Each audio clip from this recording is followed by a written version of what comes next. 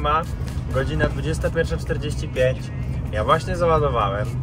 To jest nowa trasa, nowy odcinek. Będziemy lecieć nockę. Ja jestem Interniko, a wy widzowie zapraszam na film.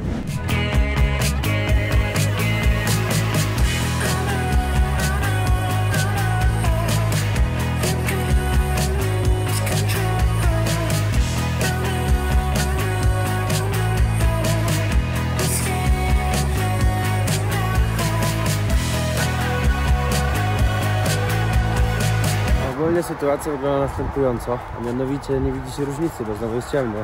Czemu znowu? Ponieważ mamy wtorek, godzinę 23. W sensie, no, tą nockę co leciałem, no to zatrzymałem się o 7:30 rano i poszedłem spać, nie? Do północy startujemy. Czemu tak późno? Bo mógłbym w sumie ruszać o 16, ale ruszam tak późno dlatego, że jak teraz ruszę, to do godziny 13, łącznie z pauzami, po prostu jadę już na rozładunek, bo taka odległość mi została. I jeszcze to rozładuję i po prostu po rozładunku pojadę na parking. No i będę miał już pauzę do czwartku do rana. Przez to po prostu przestawię znowu system na jazdę w dzień, nie? No bo po południu stanę i będę stał do rana, wyjdzie mi pauza idealnie i od rana będę mógł znowu, że tak powiem, już pracować dniówki, a nie nocki, nie? Także tak wygląda sytuacja. Robię kawusie i lecimy drugą nockę z rzędu. Życzcie mi powodzenia. Aczkolwiek wczoraj było bardzo dobrze. Nie miałem żadnego problemu. W ogóle mi się nie chciało spać. Także fajnie, przez całą noc praktycznie ktoś ze mną gadał. Potem, znaczy no całą noc, tak gdzieś do trzeciej, od trzeciej coś sobie muzyki słuchałem i potem jeszcze filma puściłem, także takiego filma w formie podcastu, że tak powiem, bo bardziej słuchałem go niż oglądałem, wiadomo. No ale nie było źle.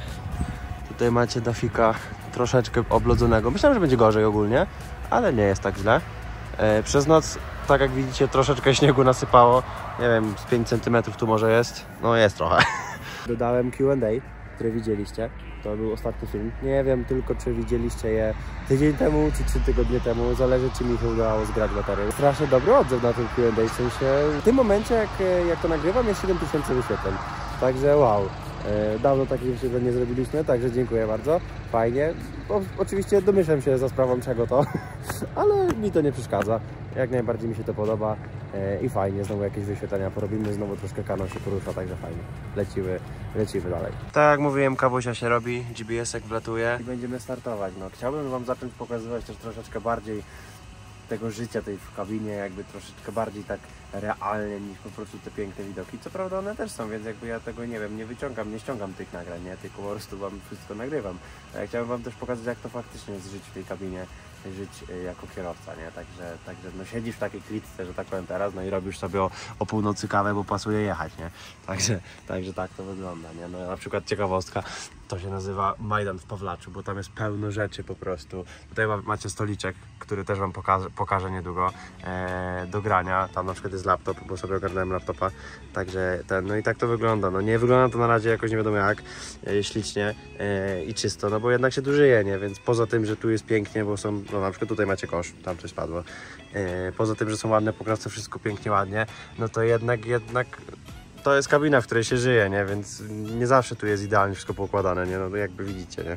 No także tak to wygląda na co dzień, nie? Jakby tu nie jest zawsze tak czysto, tu na weekendzie wtedy sobie posprzątam, będzie ładnie, pięknie, ale na ogół te wszystkie rzeczy, no to widzicie, no jednak jest wszystko poukładane i tak to musi być, żeby po prostu było też praktycznie, nie? Tak samo na przykład ciekawostka, wam pokażę, jak widzę spadnie.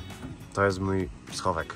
Jest tutaj pełno chrupków, bo na śniadanie jemy mleko z chrupkami zawsze, czego też wam chyba nigdy nie powiedziałem w ogóle, ani nie widzieliście.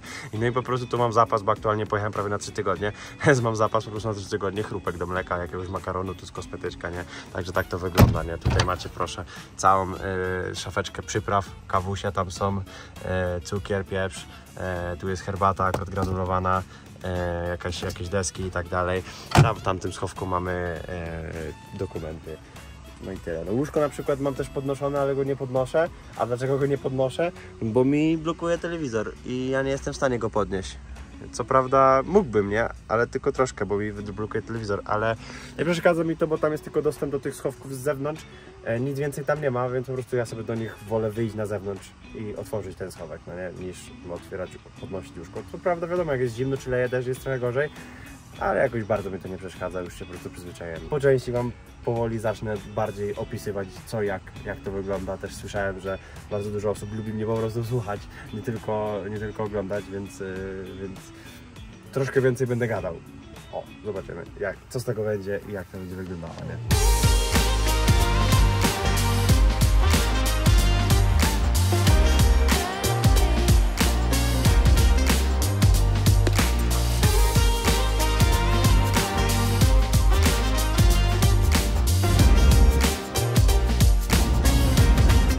To leci na filmie, bo jest po prostu ujęcie albo Z2, może max i ja się znowu odzywam, ale minęło ogólnie 7 godzin. Mamy godzinę 7:30, ja stoję już na drugiej pauzie. Właśnie tutaj robi się, że tak powiem, cudzysłowiowy obiadek, bo stwierdziłem, że muszę zjeść coś na ciepło, więc stwierdziłem, że sobie zrobię kopytka i mięsko. I wbrew pozorom, po części jest to gotowiec, ale po części nie. Co prawda, kopytka są po prostu kupione w sklepie normalnie, ponieważ nie było czasu, że tak powiem, robić w domu żadnych takich rzeczy, ale na przykład już, bo tutaj mam akurat mięso z indyka i to jest zrobione normalnie w domu, więc mam takiego półgotowca, jak ktoś można by tak nazwać, bo widziałem tam niekiedy pod jakimiś filmami na TikToku na przykład, że zarzucają ludzie bardzo, że gotowca się tylko je, to bardzo niezdrowe. Ja to popieram, ale czasami na przykład nie ma czasu, żeby zrobić jedzenie, więc takie gotowce się przydają. Stało nam jakoś 140 km, także niecałe 2 godzinki powinniśmy być na miejscu, więc fajnie, bo ja myślałem, że będziemy gdzieś na 13, a tu się okazuje, że będziemy gdzieś może i nawet przed 10, więc fajnie. Życzcie mi smacznego. Jak ktoś je, to też smacznego. Rozładowane. Znowu prawdopodobnie nie widzieliście żadnego ujęcia, czyli prawdopodobnie przed sekundą mówiłem, że jadę. Nie mam pojęcia, bo nie pamiętam co nagrywałem już po prostu. Ale rozładowane, właśnie się umyłem. Znowu rzeczywistość. Aktualnie wszystko opóźnięte. Właśnie wróciłem z prysznica, który był tak ciasny, że wszystko po prostu miałem w kabinie i wszystko jest teraz mokre. Więc wszystko muszę teraz porozwieszać, żeby schło. No a co, mamy godzinę 12 aktualnie. Już jestem umyty, więc koło 11:30 stanąłem tutaj na parkingu. No i co, lecę spać. Potem sobie prawdopodobnie wstanę gdzieś po południu, żeby prawdopodobnie coś pooglądać, posiedzieć na laptopie, żeby iść potem spać normalnie na całą noc, bo jak pójdę teraz spać, to obudzę się gdzieś w środku nocy i znowu nie będę spał. Także żeby się znowu przestawić, bo po prostu od jutro mamy czwartek, zaczynamy od nowa jeździć, że tak powiem, w systemie normalnie dniowym, a nie nocnym, także tak. Więc dobranoc. No i właśnie tak wygląda auto przygotowane do spania w momencie, gdy wszystko jest mokre. To sobie schnie tutaj, to sobie schnie tutaj, tu sobie schnie kosmetyczka, tu sobie schnie plecak. Na szczęście głowę mam tam, więc będę sobie spał tam. Tu oczywiście kurtka, jak zawsze. No tak to wygląda właśnie. Ja się jeszcze pochwalę. Mam super fajną bluzkę. Dostałem od Bartusia. Oczywiście jak coś, to tutaj nie ma żadnego przekleństwa. Nie. No i tutaj znowu się woda gotuje, tam się już włącza serial, tu mamy kanapeczki, woda na herbatkę.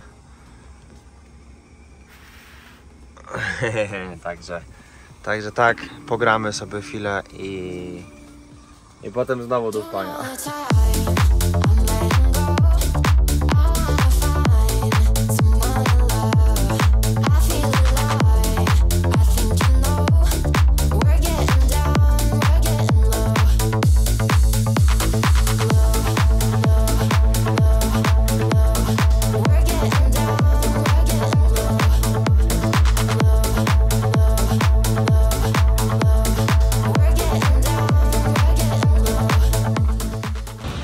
Proszę, 2 boki na deszczu. Powiem wam, że jestem przeszczęśliwy po prostu. Jestem cały mokry, mam całe przemoczone rękawice, pasy, wszystko jest mokre. No ale cóż, ładujemy jakieś drewno do Holandii. Zresztą tak jak widać. No masakra, dojazd tutaj też makabryczny. No ale jakoś się udało. I już mam deszcz tego dnia, wolałem nocki. No i załadowane, co prawda śnieg sypie, ale udało się, masakra, musiałem tam u góry że tak powiem tarzać, żeby sobie ułożyć te wszystkie pasy. Udało się, pospinałem, pozamykałem, dalej tak jak widzicie, czy tam nie widzicie, nie wiem, sypie śnieg. Stoimy sobie na razie na drodze na awaryjkach, bo musiałem wszystkie dokumenty wypisać, ściągnąć te mokre rzeczy, no i realiów ciąg dalszy.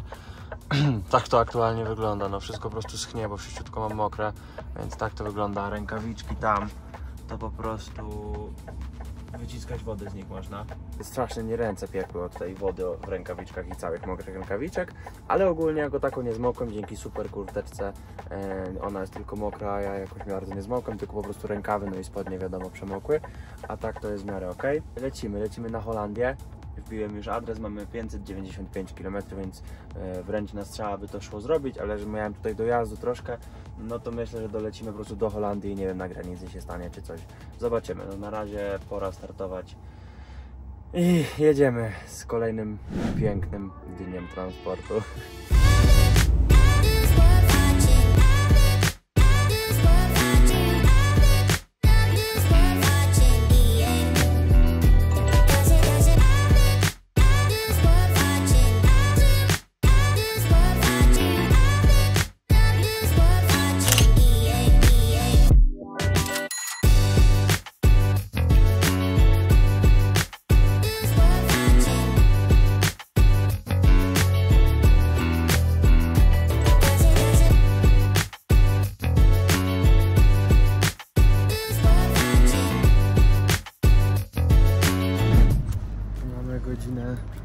Mamy północ. Stanąłem sobie na granicy holendersko-niemieckiej i muszę wam się pochwalić i raczej po części jestem z siebie dumny, a po części nie jestem z siebie dumny.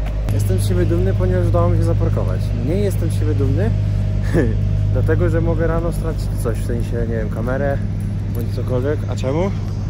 A temu. Patrzcie, jak blisko się mi udało wpakować. Tam w ogóle... No, tam jest tak malutkie przejście, że szok. I tak samo tutaj. Jeszcze koledze złożyłem, nie widać, ale złożyłem koledze lusterko i dopiero mi się udało. No patrzcie ogólnie, jakie są przerwy normalne między ciężarówkami. No spore, nie? Ale się mi udało zaparkować? Udało mi się zaparkować. Także idę spać. Z nadzieją, że obudzę się z niczym nierozwalonym. Trzymajcie kciuki.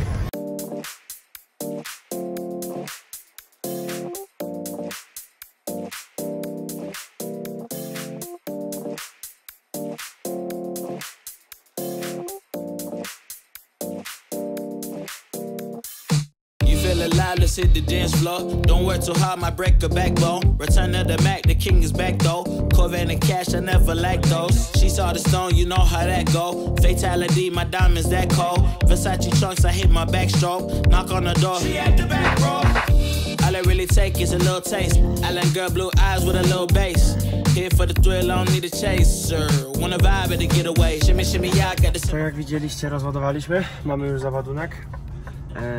I lecimy, ładujemy tak to, co ostatnio tam widzieliście na filmie, znowu do Włoch. Także jedziemy do Włoch nareszcie, bo w sumie dawno się nie jechało do Włochy przez tą zimę i po świętach i tak dalej. Ładujemy ten papier na paletach, co ostatnio.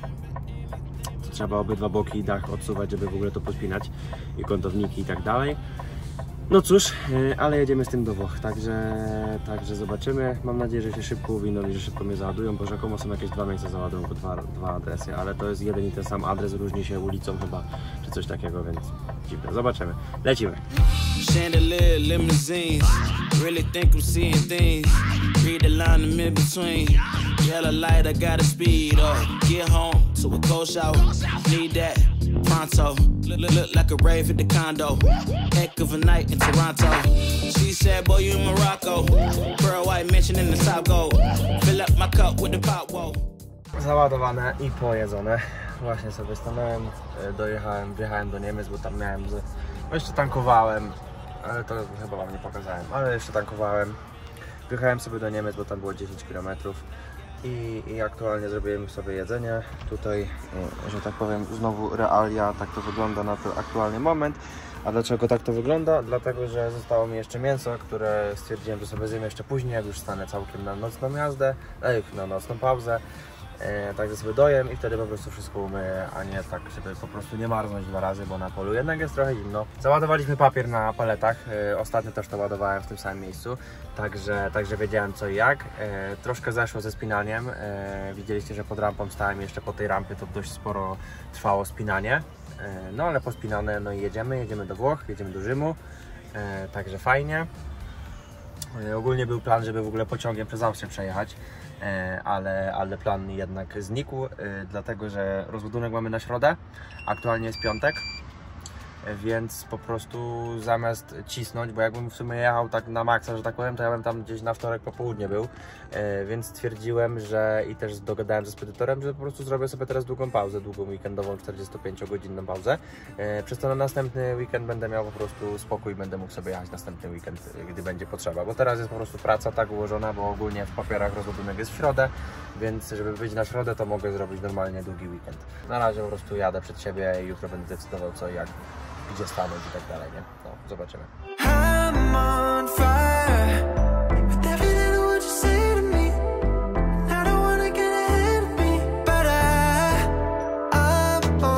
Tak, odnośnie tych realiów, które chciałem wam pokazywać, to właśnie wam coś chcę powiedzieć, a mianowicie od 2 godzin próbuję zaparkować, żeby zakończyć dzisiejszy dzień pracy i oczywiście nie ma nawet opcji zaparkować.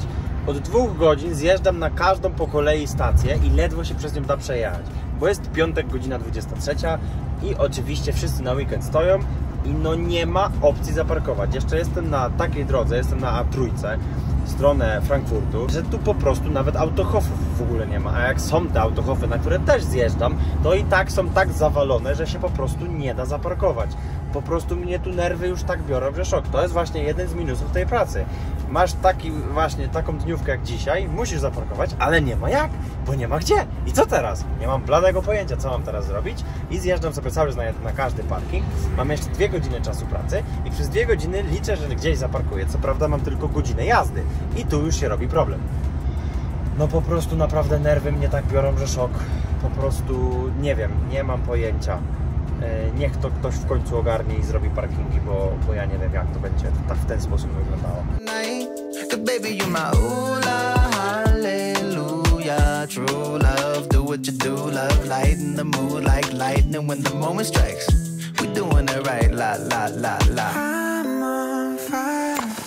No i stoimy, udało się stanąć. Właśnie się umyłem, właśnie wróciłem do autka, jeszcze nawet nie zdążyłem rozpakować rzeczy.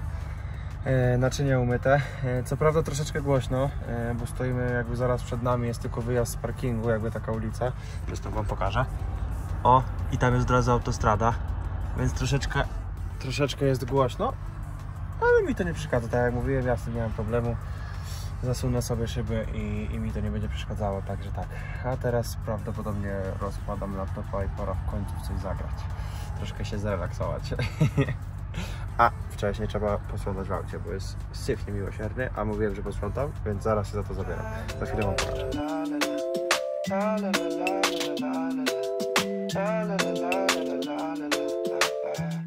No i tak jak mówiłem, posprzątane. Zapomniałem o tym.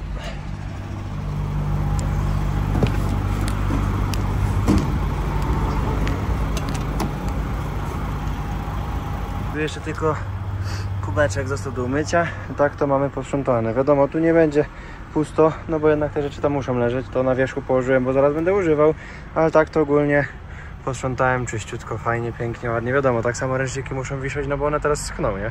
Wiadomo, nie? Ale ogólnie posprzątane, także bajeczka. No, a teraz umyję kubeczek i w końcu teraz już mogę się wziąć za granie. Także miłego weekendu mi i wam. I taka ciekawostka, tak wyglądało stanowisko do nagrywania dla was. Nie miałem żadnego innego pojęcia jak to zamontować, więc zamontowałem to w ten sposób. Ups. Tego wam chyba jeszcze nie pokazywałem, a mianowicie jak sobie, że tak powiem, skonfigurowałem zestaw do grania w ciężarówce. A mianowicie chodzi mi dokładnie o to. Taki oto stoliczek sobie ogarnąłem, idealnie tutaj jest na wymiar. Ja sobie teraz tutaj po prostu siadam normalnie na fotelu, nie? I sobie po prostu przysuwam i normalnie mogę grać, nie? Także bajeczka. na przetwornicy podpięty laptop po prostu na 100% baterii, normalnie gram. Jeszcze mam internet wykupiony na Europę, także normalnie z chłopakami na Discordzie po prostu się siedzi i się gra, jak tylko jest opcja typu właśnie weekendzik czy wieczorem, jak jest troszkę więcej czasu, nie? Także bardzo fajnie, nie? No. I feel it taking over me. It's slowly getting harder to breathe, to breathe, to breathe. And I don't know what's happening. How did it come to this? I saw danger on your lips, and I took a sip. You got me paranoid, the fit I can't afford it. Your kiss tastes like poison. My heart has been destroyed. I know that you'll enjoy it, watching me sip your poison. You got me paranoid, the fit I can't afford it. Your kiss tastes like poison. My heart has been destroyed. I know that you'll enjoy it, watching me sip your poison. It's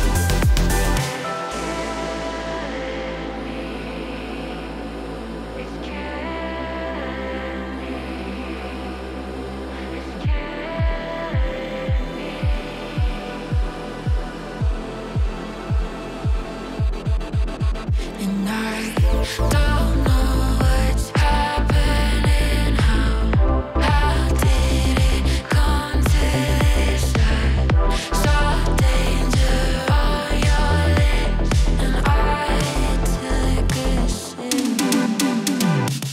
You got me paranoid, the fit I can't afford it. Your kiss. Mamy środę, godzinę 9 rano jakoś. Jemy sobie właśnie śniadanko i lecimy dalej z trasą. Wczoraj się do Was nie odzywałem, no bo za bardzo nie było w sumie po co ani o czym mówić.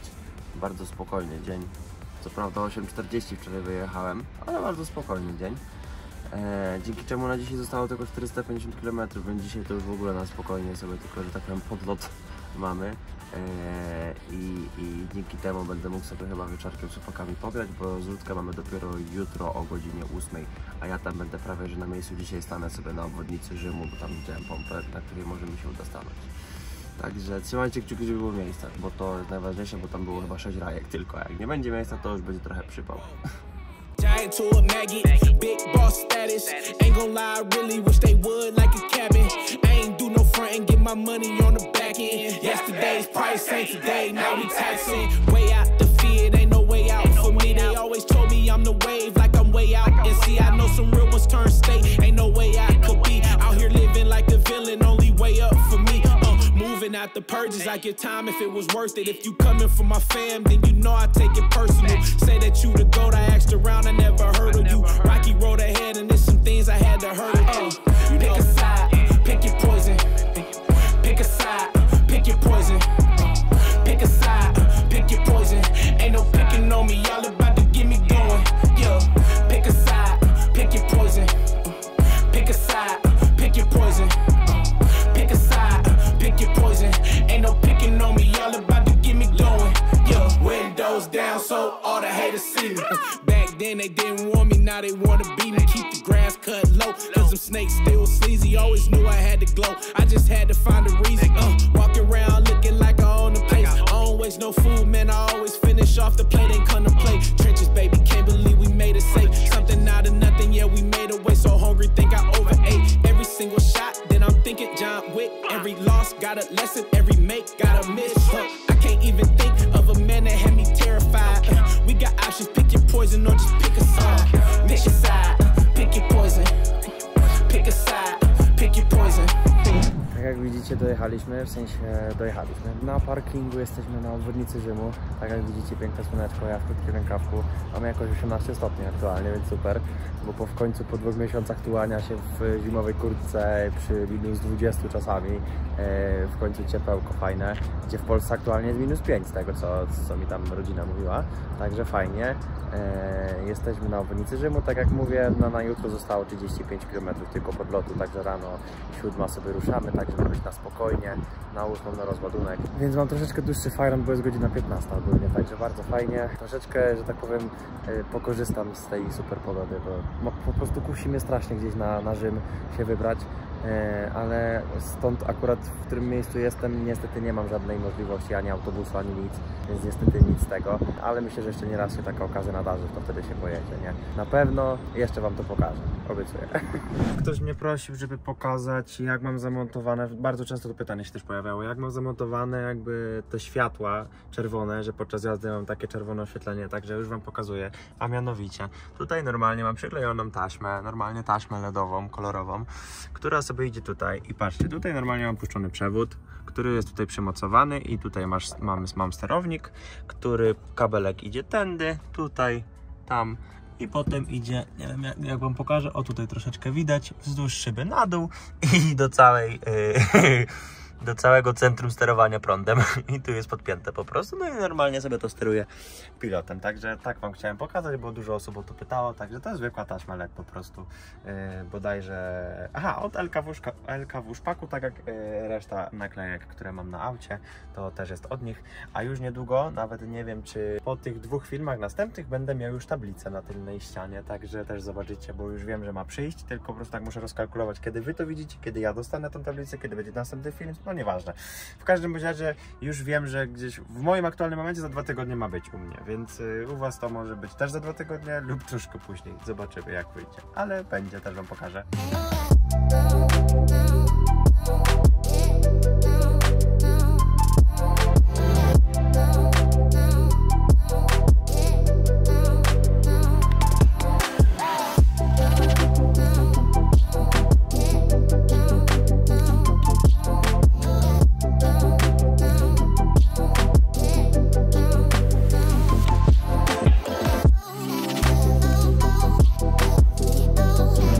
Jak mówiłem kiedyś o tym ruchu na plandelce, no to tu macie właśnie przykład. Obydwa boki, nie wiem czy to dokładnie było widać, w sumie tutaj to nie widać, ale 2 boki lecimy i właśnie takie realia są tego transportu, patrzcie.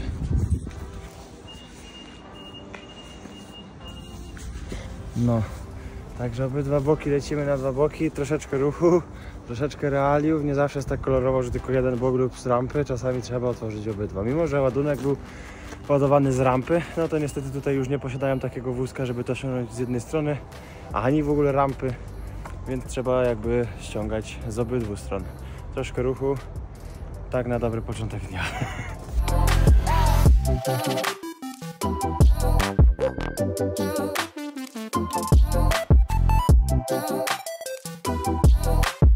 Tak jak widzieliście rozładowane, trwało to jakoś 2 godzinki, tak mi pokazywał tachograf. A właśnie sobie wracam ze sklepu, bo musiałem sobie skoczyć kupić chlebek, bo mi się skończył. I patrzcie to w ogóle. Patrzcie jak tu jest pięknie. Taki typowy włoski klimat, normalnie pięknie. Świeci słoneczko, piękne proszę. I ja sobie popylam w bluzie. I jak przed chwilą szedłem prosto jakby pod słońce, to aż mi było gorąco, miałem ochotę ją zdjąć. Także super, nareszcie troszeczkę odmiana. Fajnie, cieplutko, cieszę się. Fajna pogoda. No i zaraz sobie wchodzę do auta. Nie pytajcie, ono jest strasznie brudne, ja o tym wiem. Przyjdzie moment, że w końcu je umyję, ale jak już będę miał pewność, że nie będzie znowu lało, bo to bez sensu by było. Znaczy lało, śniegu, jak znowu nie będzie, nie? Bo tak to by to było bez sensu. Siadam i czekamy na robotę. Ciekawe co tam będzie. Wiem tyle, że do Polski pasuje teraz jechać, bo za parę dni mi się kończy przegląd w naczepie, więc muszę zjechać do Polski, żeby zrobić przegląd naczepy. Także się to akurat zgra, także sobie też w Polsce dobiorę zakupów, bo ogólnie filmów będziecie mieli pewnie parę z tej trasy, ale ogólnie ja jestem w trasie teraz na miesiąc w trasie, ponieważ mi tak odpowiadało, chciałem sobie pojechać też w dłuższą trasę, spróbować jak to jest na ciężarówce, trochę dłużej posiedzieć, zobaczymy jak to będzie. Na razie jest superancko, cieszę się, fajnie, co prawda troszkę mnie zirytowało te 2 boki, ale nie było źle, bo przy fajnej pogodzie to fajnie się robiło. Nie?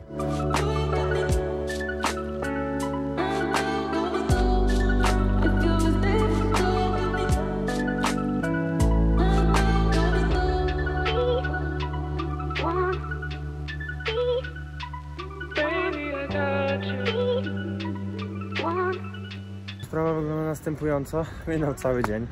Niestety nie udało się znaleźć, no bo kryteria wyszukiwania ładunku dla mnie to jest tylko do Polski. Powiedzmy tam, nie wiem, do Czech czy coś. Ale niestety nic nie było z okolic. Dlatego właśnie sobie zjechałem na parking. To najbrudniejsze to moje. No i stoimy, czekamy do jutra. A ja w tym miejscu chciałbym podziękować. Dzięki za oglądanie w sensie. I widzimy się za tydzień jak zwykle. Piszcie komentarze, tak jak zawsze na Instagramie możecie się odzywać.